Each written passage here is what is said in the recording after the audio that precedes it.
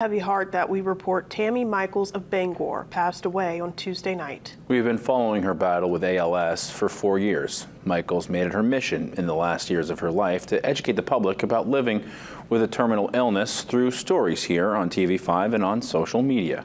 Over the years, she shared her perspective on the disease, struggles with accessibility after having to use a wheelchair, how difficult it was to find the round-the-clock care she eventually needed, and more.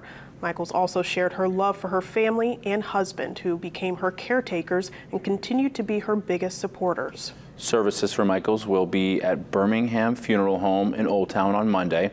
We'll have more on her life and the moments she shared with us here at TV5 in the coming days. Michaels was 48.